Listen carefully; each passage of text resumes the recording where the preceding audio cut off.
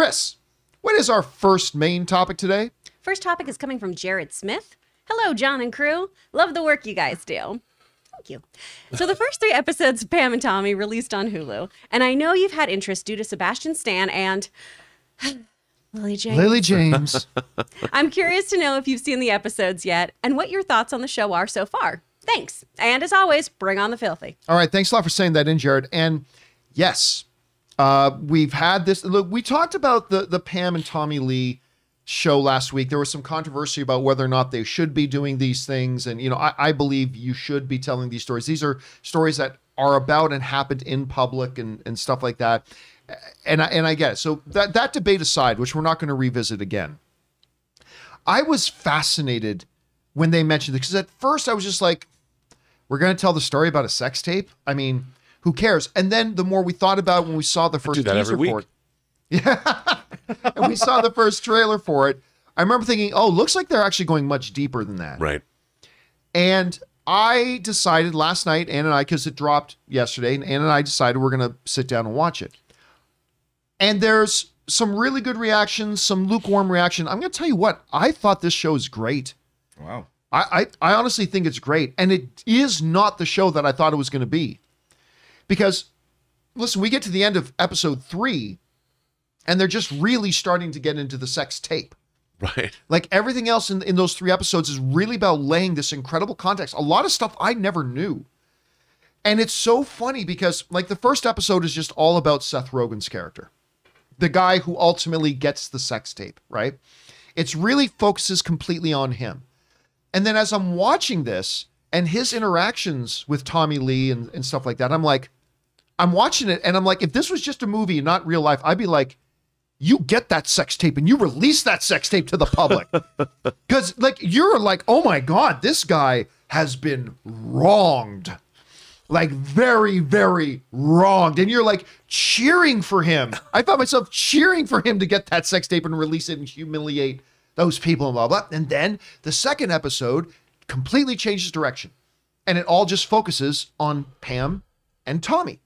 And it goes back in time a little bit to them first meeting. And then it tells everything kind of from their point of view. And then all of a sudden, like, no, don't let this sex tape come out. Don't let this happen. And then it moves into the third episode, which kind of looks at the story from another different point of view. And as it's going through, I just found myself riveted. I found myself really, really enjoying this and buying into it a lot. And I'll tell you one of the other things about this show that they've done that I really, really appreciate and like. It reminds us, because everybody will say they know this, but nobody seems to actually grasp it. Life is very rarely black and white. And one of the things that I loved about this, and I'm not going to go into the specifics of the interactions between Seth Rogen's character and Sebastian Stan as Tommy Lee, but you see Tommy Lee from one guy's perspective, from the Seth Rogen's character's perspective, and all you think of is, what an absolute asshole that Tommy, like what an absolute insufferable asshole that guy is. But then you move into episode 2, and now you're looking at Tommy Lee through Pamela Anderson's eyes. And while you still think this is not a highly intelligent individual, you're like, I could see why she fell in love with him. Right? Like, because now you're seeing him because he's a little bit different with a different person. And he allows a certain part of himself to be seen to her and the way she perceives him. You're like, man, I could totally see why she would love him and why she adores him. I get it. Yeah. He's not terribly bright, but I mean, I can see why she loves him. And I like the fact that within the first 2 episodes of this show, it forces, because we as an audience, we want to just label everything, right? We want to label, that guy's an asshole, that guy's a great guy, that guy's greedy, that guy is generous, that guy, like we're just very comfortable with slapping one label on people and go. But we are multidimensional beings. And one of the things that I really appreciated was this show could have just gone, oh yeah, Tommy Lee, rock star asshole. And they could have just gone with that. Right. And they introduce us to that, but then they also show there's another side too. And I really appreciate it because I found as these 3 episodes progressed, I was like, this is a great look at humanity. And at us as people, the complexities of who and what we are and what matters to us. And Pamela Anderson comes across as very, very surface level, also not terribly bright. But then at another time, they reveal like a much emotional, deeper element to her and a depth of what her background put her in and where she is as an individual. And I just got it. And there is also look, I've never thought I'd see a show where a guy on Hulu would have a fully explicit, full frontal scene in a conversation with his own dick. I never thought I'd see that, but there's a scene that's like 5 minutes long of Sebastian Stan talking to his dick. Full frontal, full view, the whole thing. A lot more nudity in this show than I thought there would be. A lot more nudity. Is his dick articulate? Yes. And smarter than he is? Kind of, yes. But also, I'll say, like, Lily James, I sometimes joke about season 1 of The Witcher about, why am I forgetting the name of the character? Yennefer. That Yennefer, she loves being naked. Lily James naked a lot in the show. Lily James and Sebastian Stan are both naked a lot in the show. But you know what? You get swept up in this ride, and I'm going to tell you, for me, I am fascinated by the show. I'm really loving it. It's making me appreciate the narrative of what brought that whole cultural phenomenon into being. It's making me appreciate Tommy Lee more. It's making me appreciate Pamela Anderson more. And it's making me appreciate how people negatively would feel about them, but positively. And I don't know. I'm just telling you, this thing has given a depth to this whole story that I didn't think was possible. So I'm really enjoying it a lot. Now they've only dropped 3 episodes. 3 episodes at first, yeah. Okay. Hey guys, we want to take a second and thank the sponsor of today's episode, Stamps.com. Now you know Stamps.com. They've been supporting the John Campea Show for a while here. Now let's face it, going to the post office is time-consuming and really not the way you want to be spending your time. And that's why I highly recommend you do your mailing and shipping online with Stamps.com. Stamps.com allows you to mail and ship anytime, anywhere, right from your computer. You can send letters, ship packages, and you can pay a lot less with discounted rates from UPS, USPS, and more. And see, that's why Stamps.com is a must-have for any business.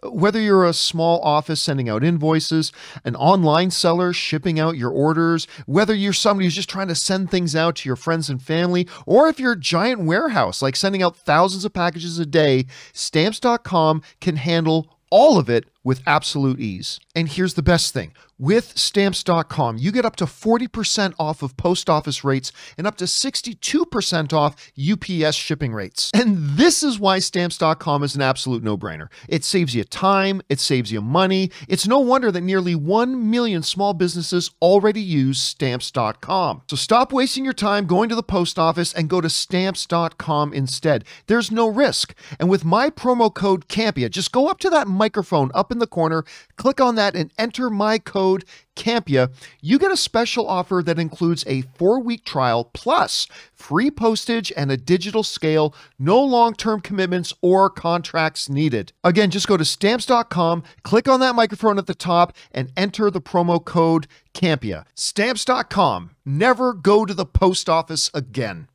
And then, you know, I was listening to them talking. They were doing an interview. I don't know who with, but Lily James said she was like in the makeup chair for 3 hours to do the transformation on her face.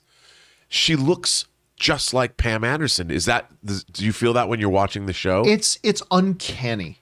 Like when you're looking at, look, they also did a very good job with Sebastian Stan being Tommy. They did. But when I look at him, I'm like, okay, yeah, I'm looking at Sebastian Stan playing Tommy Lee. Right. I am telling you, there are scenes where I caught myself wondering, did they use actual period footage of Pamela Anderson here? Or is that, no, once again, that's Lily James. Like, it is so uncanny. And it's not just the look. It is the mannerisms. Lily James has just brought this character from the early 1990s and like time traveled her to today. And I'm flabbergasted. And by the way, it's not just face makeup they did. They gave her boob prosthetics. And because they even wanted her boobs to look just like Pamela Anderson. Of course. But that's part of it. Like every time you're looking at her, you're hearing her articulation, you're seeing her mannerisms, you're seeing her physically. It's like I'm not looking at somebody playing Pamela Anderson. I'm looking at Pamela Anderson.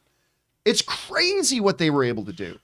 So, I mean, yeah, I liked it. Now listen, I wanted to ask you, Chris, like, where do you have an anticipation for this show? Like, where is it at? Like, have you been looking forward to it? What is interesting to you about it? Do you want to see it? Do you not? Where are you at with it? I'm still intrigued. And there have been other reports, we won't get into it too much, of how they've tried to reach out to Pamela and everything like that. So, it is, again, this isn't a black and white issue. We're not sure how everything shook down in pre and post production. The thing I'm most excited about, though, now, honestly, is Jason Mantzoukas voicing a penis. I mean, I love that guy. And that does get me a little more interested in seeing this, to just see how that whole scene shakes out. But I'm really impressed too, like y'all are talking about the transformation thing. Shakes out. Sorry, maybe you'd have to have seen the episode. No. Oh no! The whole scene shakes no! Out. Okay. I see what you did there. Oh no, I didn't mean to. But I am really intrigued though to see the transformative properties that happen here. Like the makeup artists here truly are wizards, and everything I've seen too, it looks like the two of these actors really, really inhabit these people really, really beautifully. And I'll tell you what else. Like, as ridiculous and stupid as their whole relationship was, because you realize, if I interpret it right, they met and were engaged 5 days later.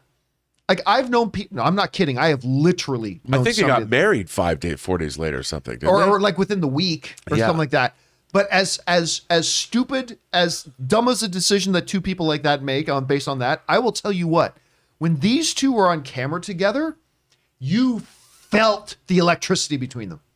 You really did. Like, you felt the electricity between Sebastian Stan and Lily James, the way they brought that to life in this kinetic, raw, hedonistic kind of energy that they had. And again, like I said, then they would have these tender moments where you're like, okay, this Tommy Lee total asshole in one episode, but man, for what he just said to her, what he just did for her, of course she's in love with him. Like, I just love the complexity of it and the way they were brave enough to kind of say, no, we're not just going to paint this with one brush. We're not just going to look this from a one-dimensional point of view. We're going to look at these as people and the totality that encapsulates, And I really enjoyed it. Again, not my favorite show of the year so far, but far better than I thought it would be. Anyway, guys, what do you think? Have you guys had a chance to check out Pam and Tommy yet? If not, I actually recommend it. I think you should give it a shot. It's much deeper than I thought it would be. If you have seen it, what are your thoughts on it? Whatever you guys are thinking, jump down to the comment section below and let us know your